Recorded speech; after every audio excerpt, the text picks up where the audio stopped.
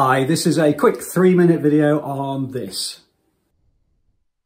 Okay, so this is the second video in the series where we're looking at the quadratic formula, and it says give your solutions in the form that, which really would indicate using the quadratic formula. However, in order to do that, we need to make sure that our equation is equal to 0. So we've got x squared plus 2x minus 9 equals 0, and what we're doing is we're applying the formula x equals minus b plus or minus the square root of b squared minus 4ac all over 2a. Now that formula is probably on your formula sheet in the exam.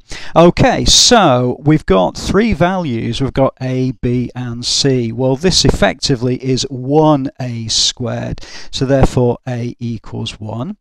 B equals the next value along, which is going to be equal to 2, and C, just be a little bit careful here, is going to be negative 9. And then really it's taking those three values and putting them straight into the formula. The way I'm going to write it is I'm going to use brackets. Now the reason I use brackets is it just makes my life a little bit simpler when I'm using a calculator, particularly when I'm working out this area which I'm writing out at the moment, which is the area underneath the square root, because you'll notice I've got minus 4 here and I've also got minus 9 there, and because I've got those two, it does make my life a little bit harder if I'm using a calculator straight away.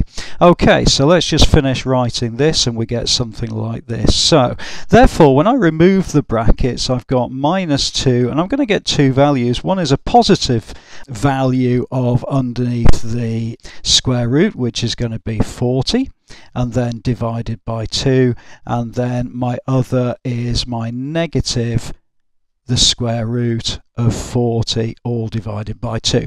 Now if you put that straight into a calculator and press the equals sign, you would actually get a reduction to the way it is in the actual question of a plus or minus b root c, and what you would get is minus 1 plus the root of 10, which is 1 root 10, or minus 1 minus the root of 10, which is actually the answer to this question. Now you can leave it there if you want to. However, I'm just going to go from this to this just to give you a little idea of how that's actually being worked out. So what we've got, you'll notice that we've got minus 2 plus the root of 40 all divided by 2, which is the same as saying minus 2 over 2 plus the root of 40 over 2.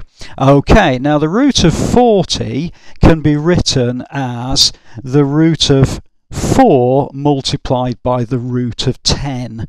Okay, so let's just tie this up a bit. I've got minus 2 divided by 2, well that's going to be minus 1, so that becomes minus 1. And then as I've mentioned, I've got the root of 4 multiplied by the root of 10, all divided by 2. Okay, well square root of 4, guess what? That's actually 2 itself. So this becomes really 2 root 10 divided by 2. Now because that happens, then I can then just divide through by 2, I get rid of those, and I end up with exactly the same as we've got here, which is minus 1 plus root 10. Okay, hopefully that's been useful. Okay, so I hope the video was useful. Please do add a comment below if you're not sure about anything. I'll always come back to you. Subscribe to the channel. I'll look forward to seeing you inside the next video.